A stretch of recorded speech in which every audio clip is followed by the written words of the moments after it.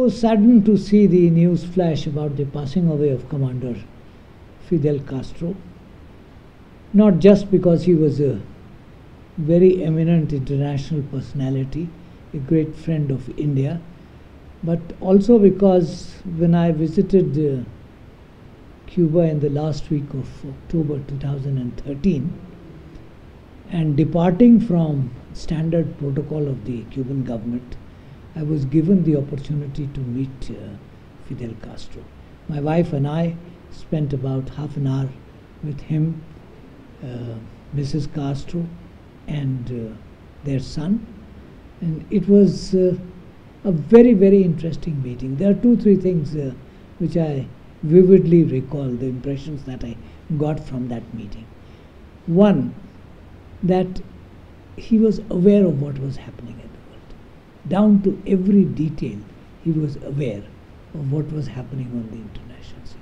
The second part was his great affection for India. It came through in various ways. He showed my wife and me a collection of photographs that had been taken during his visit to India. He came here last at the time of non-aligned conference in March 1983. So all in all, I mean, he had, I think, great affection for India, and that came through in the discussions with the Cuban government during my visit, in the discussions with President Fidel Castro, whom I had an opportunity very recently during the non-aligned meeting in Venezuela 2 months back, to meet and talk at great length. In fact, our talk went on for so long that some other visitors had to wait.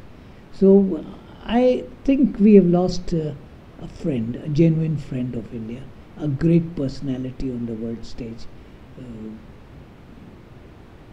of a person totally unique in every sense of the word. May God bless him.